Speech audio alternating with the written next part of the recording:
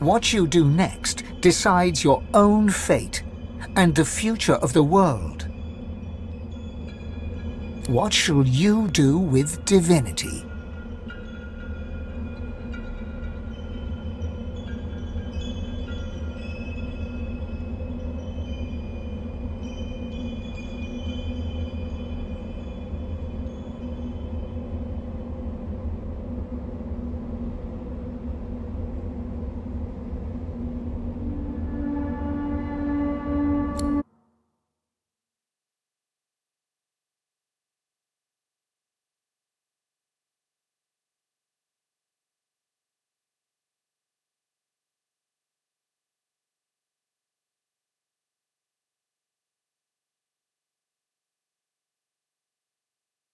And so it ended.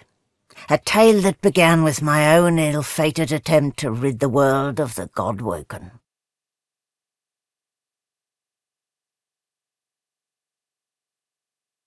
A new divine rose, a true heir to the Seven, more powerful than ever, and united Rivellon in its battle against the void. All across the realm he was loved, worshipped and adored. Humans, lizards, elves and dwarves all rallied to his banner. The great allegiance stood once more, but the war continued. From the depths of the void, the God King still sought to return. As for me, I was freed of the God King's terrible tyranny. I avoided an eternity of pain and suffering. Now I fight for the other side. Now, I fight for the divine.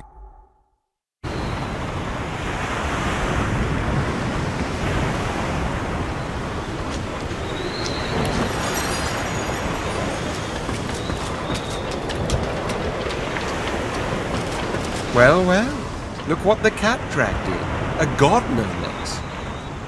He smiles at you fondly as he takes you by the hand. You've done us proud. You saved the world, didn't you? No, we were all of us instrumental. Only one walked away with divinity. I'm glad it was you.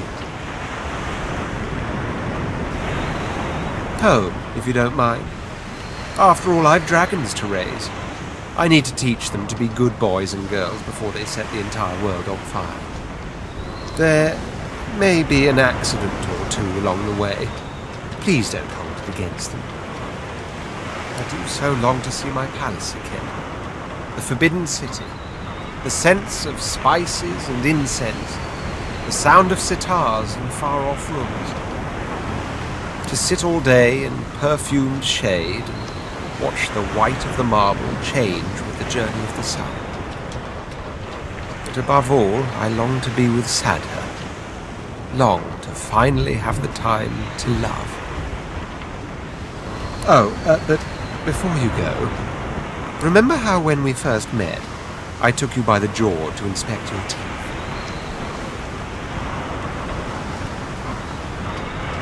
So you did, you little firebrand, you.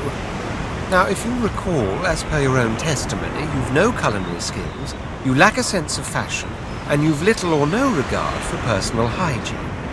A damning assessment, if ever there was one. Still, I'm nothing if not a tolerant man who believes in individual growth.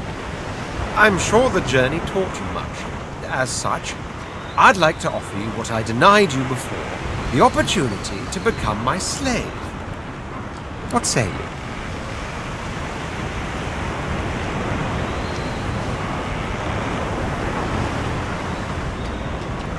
Taken quite by surprise, he staggers back, blood dripping down his nostrils. I take that as a no, then. Fair enough. But next time, please, use your words.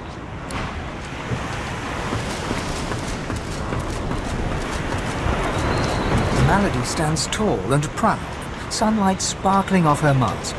From here, she looks almost angelic. Well, here we are again. You, me, and the ship I've saved from ruin for your personal benefit. You'd say you owe me, but why state the obvious? Let an eye fool, Your Holiness. I expect it's the last we'll see of each other for some time. She turns to you, arms crossed, and grins. Look at you. Magnificent.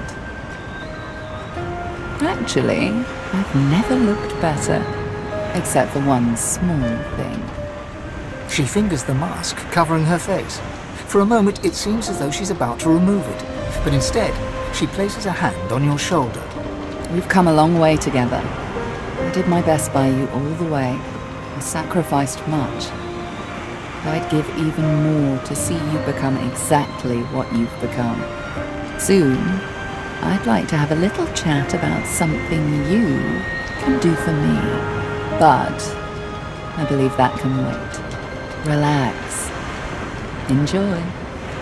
I certainly plan to do the same. Oh, I don't know, around and about.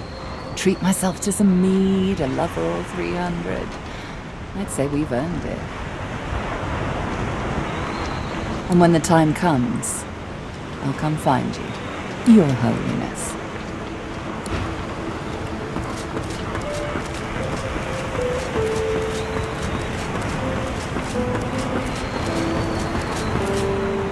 You escaped an abominable prison and confronted the king of all gods, only in turn to confront divinity itself. A rather poetic arc, don't you think? Not that your story is finished, of course. Your divinity shines upon all who walk Rivellon. And there will be those that escape to the shadows. You must be ready to face them, whenever they might emerge. As a matter of fact, yes. Source makes for an excellent ally in matters of a demonic nature. Not only can Void seep through the veil, but the beasts of Nemesis might similarly slip out of their own plane. Whether you are clever enough of a divine to keep Damien's disciples confined to Nemesis, I can't say. But I think we'll know soon enough. And I suggest you be ready.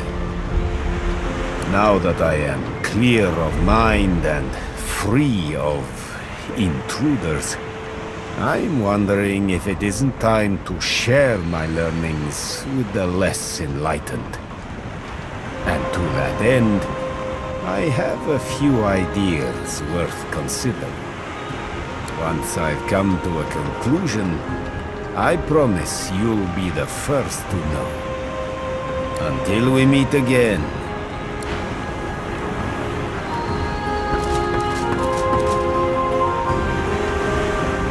The flaming hatchling bounces and cheeps out of sheer excitement. Daddy! Daddy! Looky at me! It takes you a moment to realize the egg you've been carrying has hatched at long last. The chick trills contentedly and flaps its tiny feathers in recognition of its proud parent. It seems you've got a new mouth to feed. Daddy!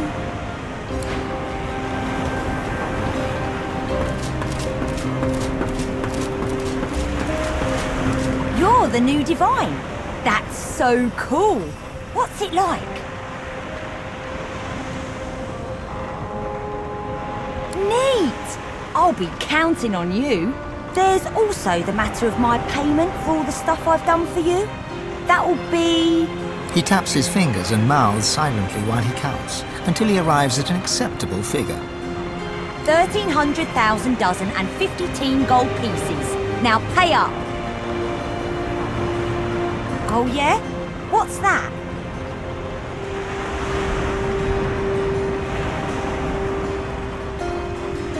Han ponders your suggestion for all of a second. Okay, I love being all sneaky and well, yeah. But you better believe the bill for that will be a doozy. I've never been fond of what the Divine stands for, but I must say, it's rather exciting to say I've been up close and personal with one. reform my ways. How adorable. No, I'm afraid I cannot escape who I am and what I've done. Her eyes flick down to your mouth. She smiles coyly, then slinks forward to kiss you.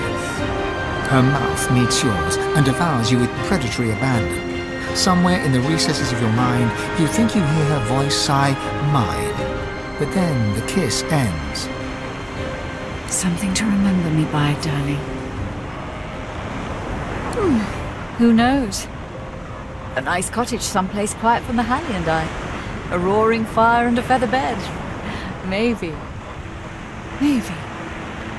But a girl needs some fun, doesn't she?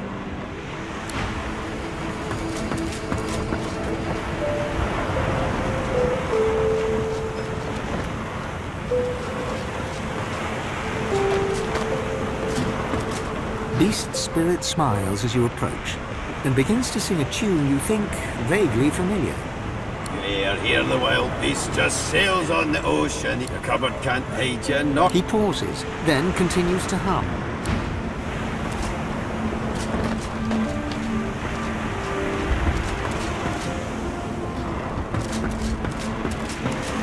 Well, if it isn't the new Divine gracing me with his presence. How honored I am. Tarquin's smirk wilts into a glow. I didn't come all this way to show deference. Some friendly advice.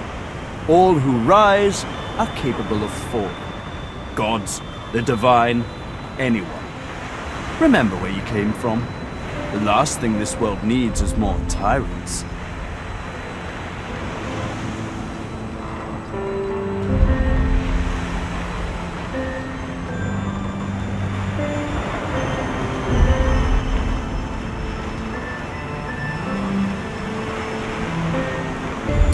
Is the question, isn't it? How does one top the greatest feat of necromancy ever conceived? I might have the answer to that. Tell me, have you ever heard of Gustafsson? No, of course you wouldn't. It's a written language, unreadable to most, but myself naturally. It comes from a mysterious race from another world, beings that feed on minds. I intend to seek them out. This Gustafsson seems to guard portals to their realm. And once I've uncovered one, well, why settle for being the greatest mind in just one world, and there's another for the taking?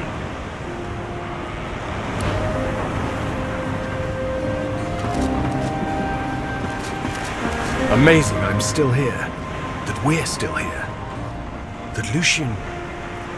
Well, that relationship always was complicated, wasn't it? You're so much like him.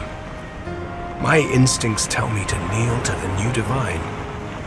I've done so before, after all.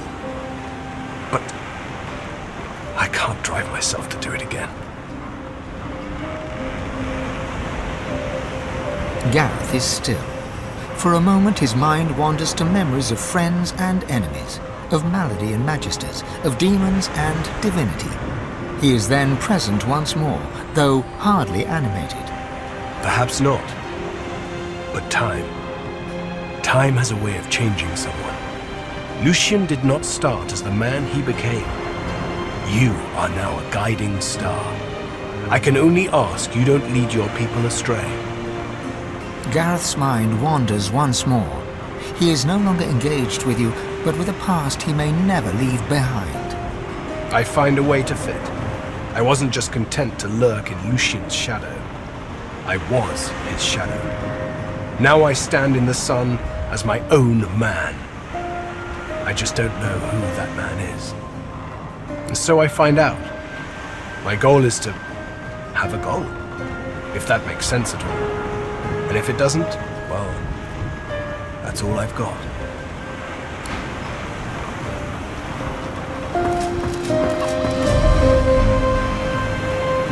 Goodness. Here we are, Quercus. This is it. What do you mean, Quercus? Of course I'm prepared. I have my noble steed below me, and my trusted shield beside me. What more could I need? His whiskers crack into a mischievous smile. And I may have cracked the spell that will stop the great acorn in its furious tracks, if that's what you mean. That's right, Quercus. We've done it! Sir Laura turns to you, his beady eyes shining with pride. I owe you an apology, she added. At the start of our journey, I wouldn't have believed a human would lead me to the discovery that would save us all. But I see now that my prejudice was foolish. Without you, Quercus and I might still be stuck on that abominable prison. Now, here I am. Here we are, on the brink of saving the world.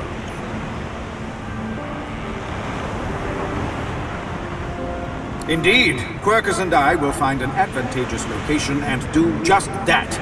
Meanwhile, you must prevent the servants of the Acorn from interrupting us. Sir Laura takes a slow, deep breath and lets it out in a rush.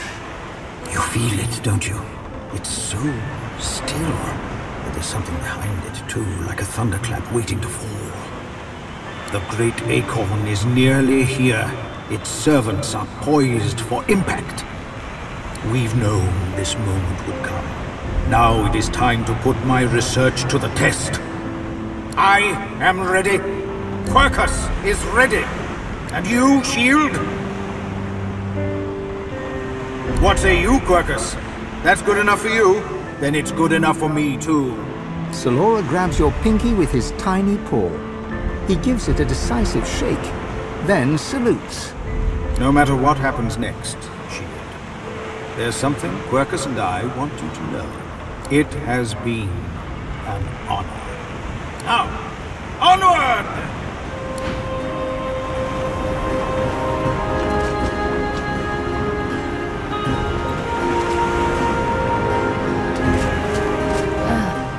There you are.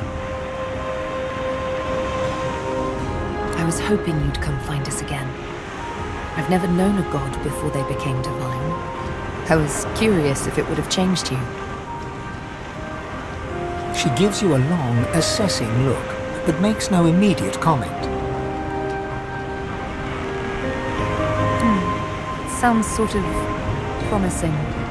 Isn't it odd, though, being a god? She chuckles. I'm sorry, it's just... there's something funny in it, isn't there? A prisoner one moment, a god the next. You must feel the difference. Don't you feel it?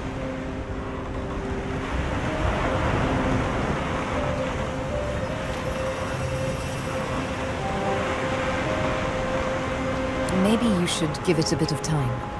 I imagine it takes almighty power a little while to settle in. I'll serve my people as best I can. I'm theirs now, and they are mine. Let's do good. You by yours, me by mine. Together.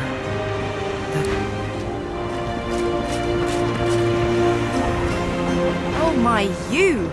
Look who it is! Our brand new Lord and Saviour. She curtsies low and looks up at you with a grin. So, what's your first order of business? End world hunger? Instigate world peace? Send all spiders back to hell where they belong? I don't know if anyone's free of anything, once and for all. But I'm bloody thrilled to be here now. Just me, myself, and you, of course.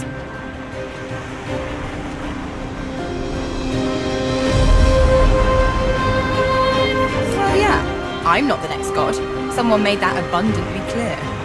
She winks and pokes you in the ribs. So? Come on, don't keep me in suspense. What are you going to do with your almighty power? Big job. I'd offer to help, but I've got some business of my own to attend to. Get loot, play loot, get loot, get glad. So, Chief, I guess this is it, right? Her face softens. You know, I won't forget you either. Not ever. It's not every day you fall in love with a future god, after all. You'll ace it. I'm sure of that. As she turns from you, the whites of her eyes darken, the veins in her face go grey, and a wicked smile curls her mouth. Suddenly it's gone again. She winks, and you're left wondering whether you saw anything at all. See you around.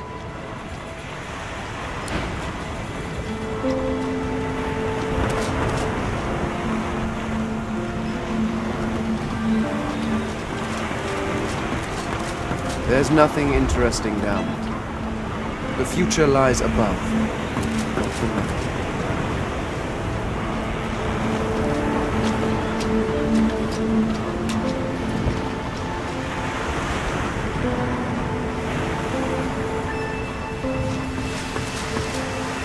It gives me almost as much pleasure to speak to you as it does to be whole again.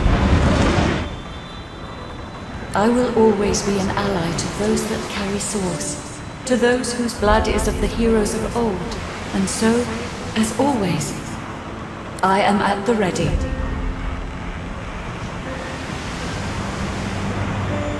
Consider me to be a gift from Malady. My wood was splintered, but my spirit intact. It was a great feat, but given her skill, not a surprising one. I feel better than new. You look out to the endless beyond. The sun's light plays upon the waves, just as it always did. The sails flutter in the wind, just as they always will. And yet, something is different. You are different. And with a start, you realize where you must go next. You speak the command to the Lady Vengeance, and another chapter begins. War raged on. Arx remained the center of power as the races united behind the Divine. But the Voidwoken attacks continued as they did elsewhere. Arx would see many more long years of war.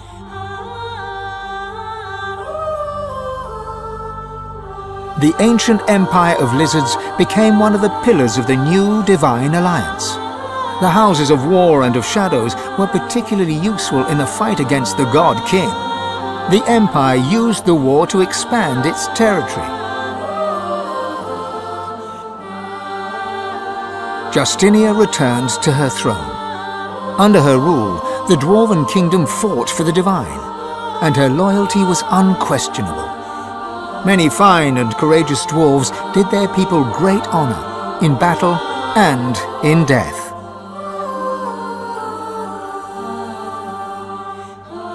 With Lucian gone, the elves reluctantly rejoined the Divine Alliance.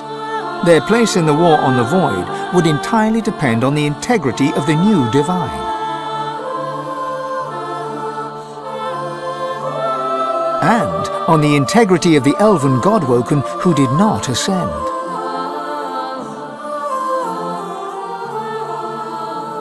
And here and there, across the world, what was left of the Black Ring fought on. The island of Fort Joy remained a sorcerer's paradise, a place of exile for those whose sorcery threatened to bring in the Void.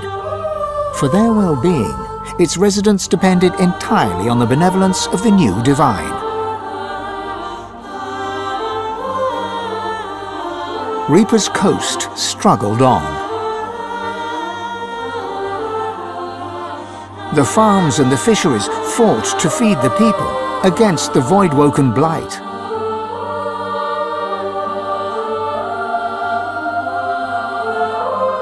The black pits took fire. The oil there burns still.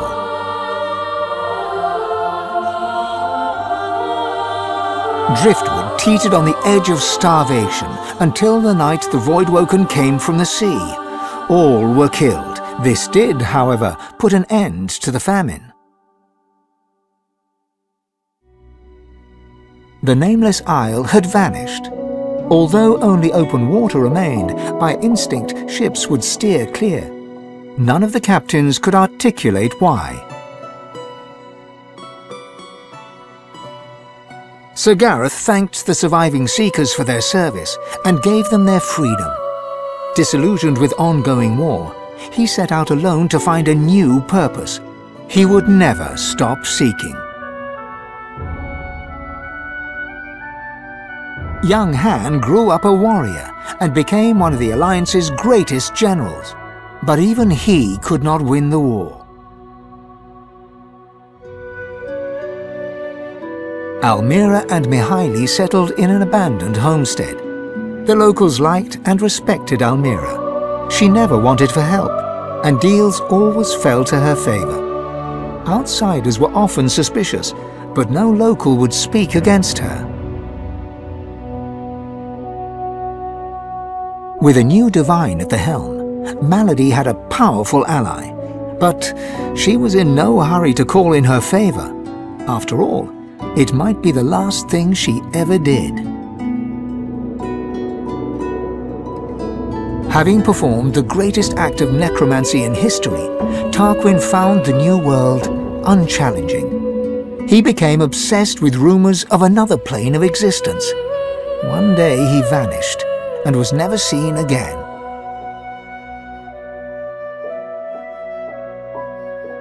Ahu the wizard served the new divine with honor, wisdom, and an at times unnerving feline elegance. The undead priestess Gratiana remained in her sanctuary, happy to wait for the war to pass. She was troubled only by the silence of her goddess. Jehan the demon hunter never stopped hunting for demons. Sahala sought to strengthen the Elven alliance with the new divine. Her powers of sight proved useful in the ongoing war against the Void, but she could never be sure that the new divine trusted her. Tova, her mother, was Sahala's most trusted warrior.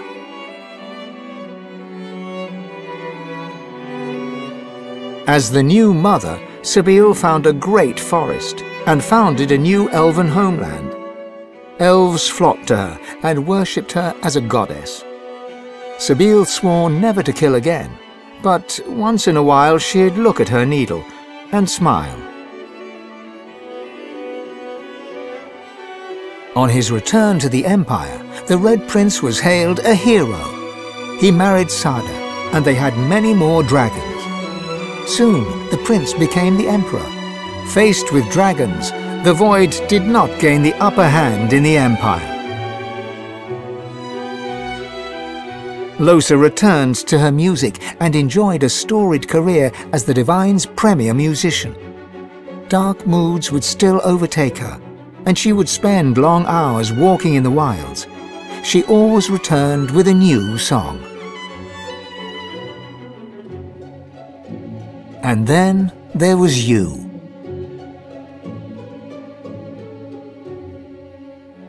You, Fane, the eternal divine.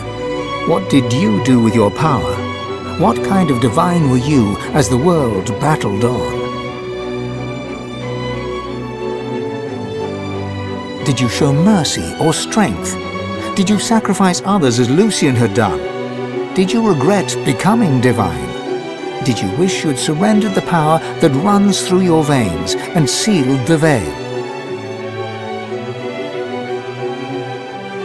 Only you know the truth. Only you know if you atone for your sins.